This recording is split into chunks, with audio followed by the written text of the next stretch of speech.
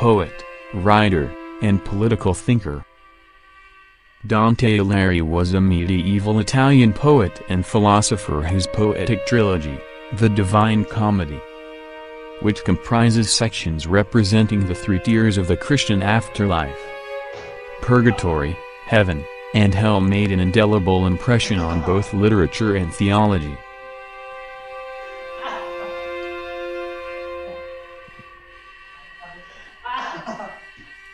An Italian poet and moral philosopher fell out of favor and was exiled for life by the leaders of the Guelfi Neri or Black Guelphs, the political faction in power at the time. Dante may have been driven out of Florence, but this would be the beginning of his most productive artistic period.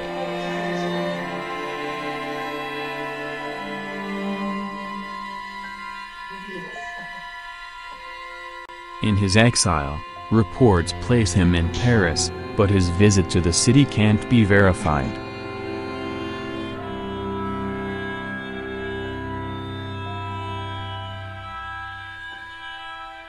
Several days passed, money faded so quickly and ended being a beggar. All he can do is to beg for money near to his cave. The cave was his shelter that time, where he sleep and hide under the rain.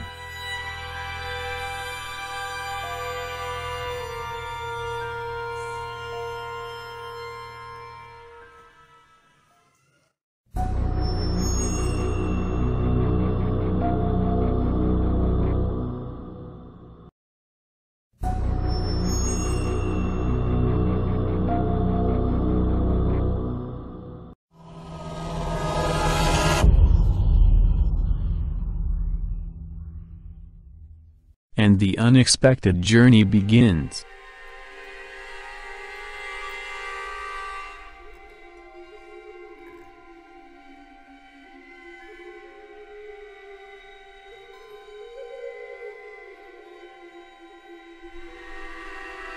In the middle of the journey of his life, Dante finds himself lost in a dark wood, and he cannot find the straight path.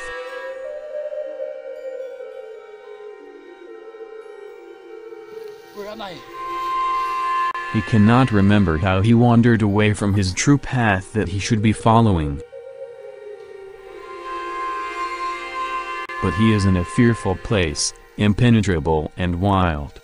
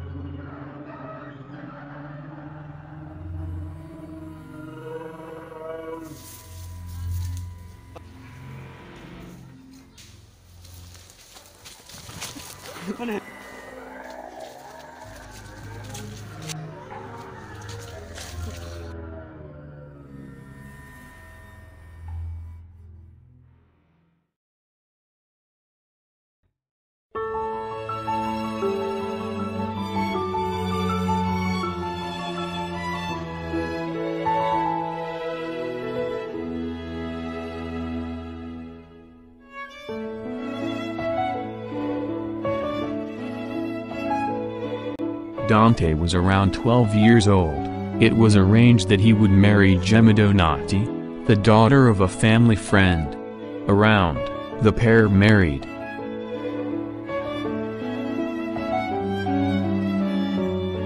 But Dante was in love with another woman, Beatrice Portinari, who would be a huge influence on Dante.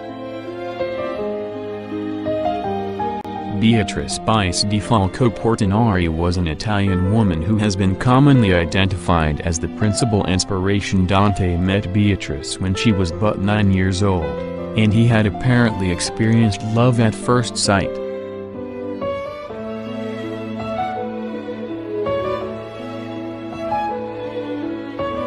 The pair were acquainted for years, but Dante's love for Beatrice was courtly, which could be called an expression of love and admiration, usually from afar, and unrequited.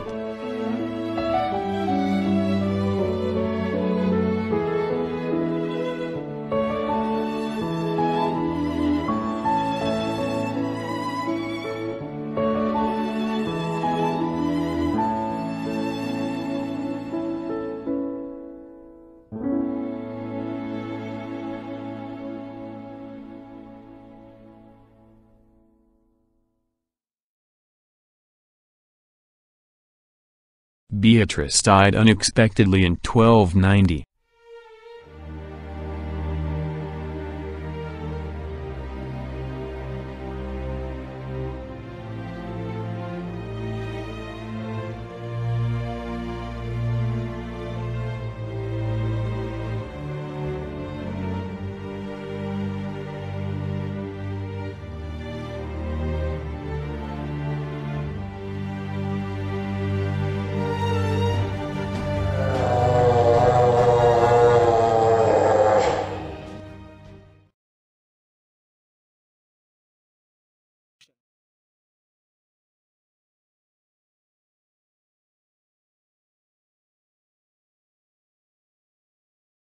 He looks up from this dismal valley and sees the sun shining on the hilltop. After resting for a moment, he begins to climb the hill towards the light. Suddenly confronted by a leopard, which blocks his way, and he turns to evade it. Then a hungry lion appears, more fearful than the leopard. But a she-wolf comes forward and drives Dante back down into the darkness of the valley.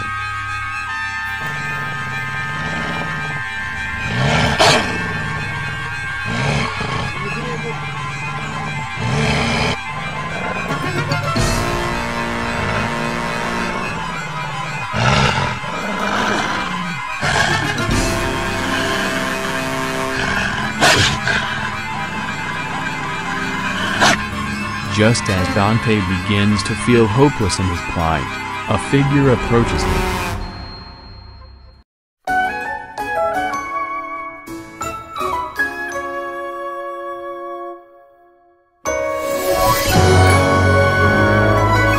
It has difficulty speaking, as though it had not spoken for a long time. At first Dante is afraid.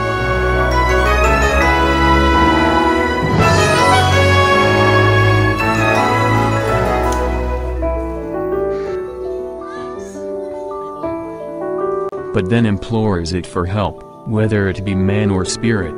It answered, "Not a man now, but once I was." It is the shade of Virgil, who wrote the Aeneid, and lived in the times of the lying and false gods.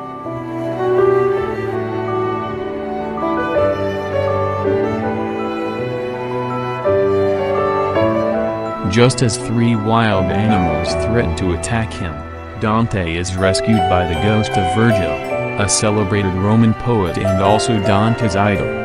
When asked why in hell he came, Virgil answers that the head honchos of heaven, Virgin Mary and Santa Lucia, felt sorry for Dante and asked the deceased love of Dante's life, Beatrice, to send someone down to help him. And voila! Virgil to the rescue. Has an appropriate guide because he is very much like Dante. a fellow writer and famous poet.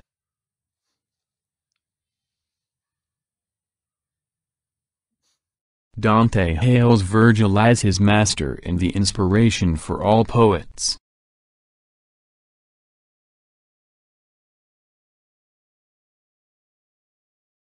When Virgil hears how Dante was driven back by the she-wolf, he tells Dante that he must go another way because the she-wolf snares and kills all things.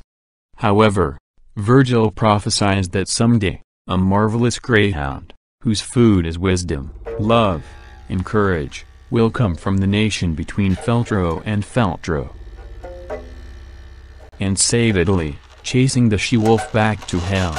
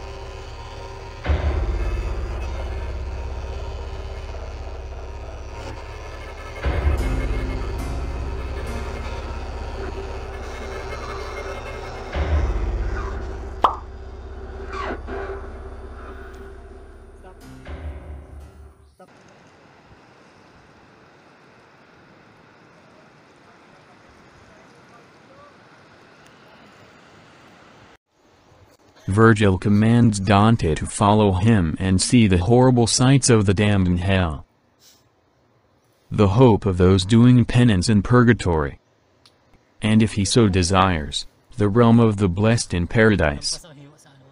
Another guide will take him to this last realm, which Dante cannot enter.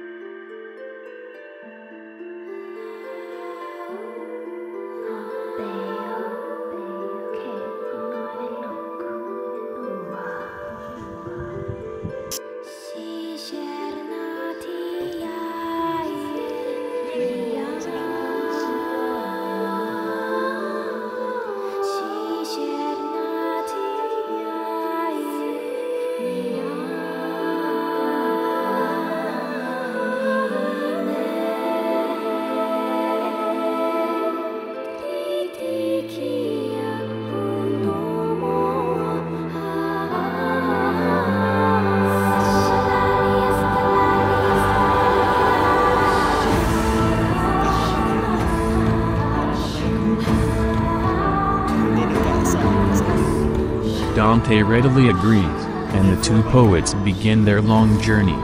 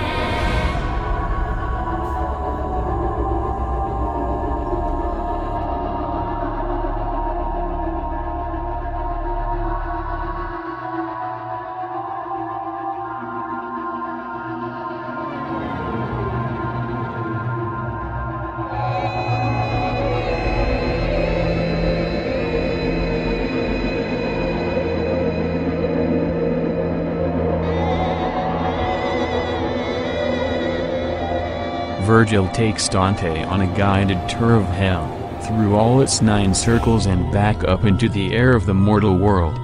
The first circle of hell, Limbo, considered pre-hell, just contains all of the unbaptized and good people born and before the coming of Christ, who obviously couldn't be saved by him. Virgil resides here, along with a bunch of other Greek and Roman poets. In the second circle, lustful sinners are tossed around by endless storms. Dante then awakes in the third circle, where the gluttonous sinners suffer under a cold and filthy rain. The next stop on the tour is the fifth circle, where the wrathful and sullen are immersed in the muddy river Styx. As they cross from the sixth to the seventh circle, where the violent are punished, Virgil finally begins explaining the layout of hell.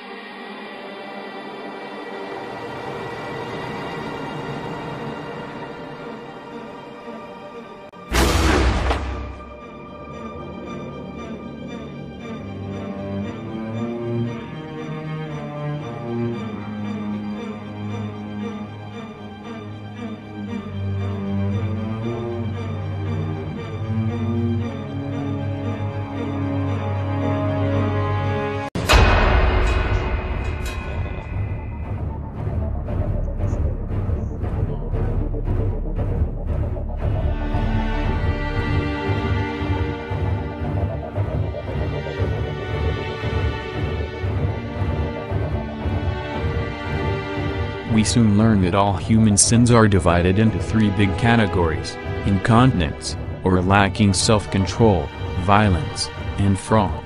Everything Dante has witnessed so far has fallen under the first category. The seventh circle will show all the violent sinners. Then the final two circles will include all the sinners of ordinary fraud and treacherous fraud. Finally, Dante and Virgil ready themselves to cross to the eighth circle.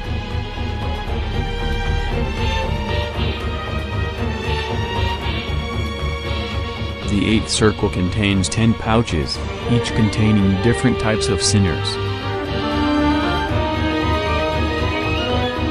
Now that they've finished their tour, Virgil tells Dante that it's time to leave hell for good. With Dante clinging to Virgil's back, the two climb down Lucifer's massive body, which spans the diameter of the entire Earth, and arrive in the southern hemisphere.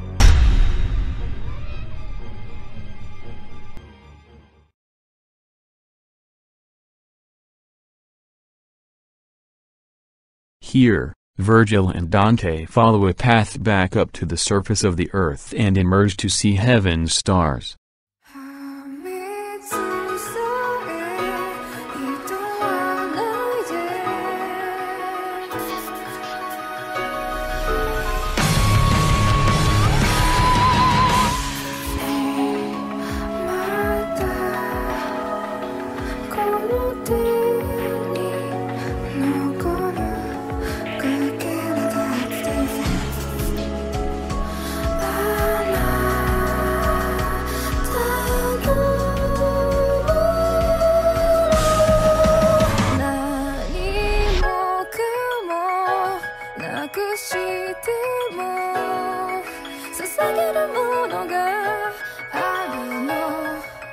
Me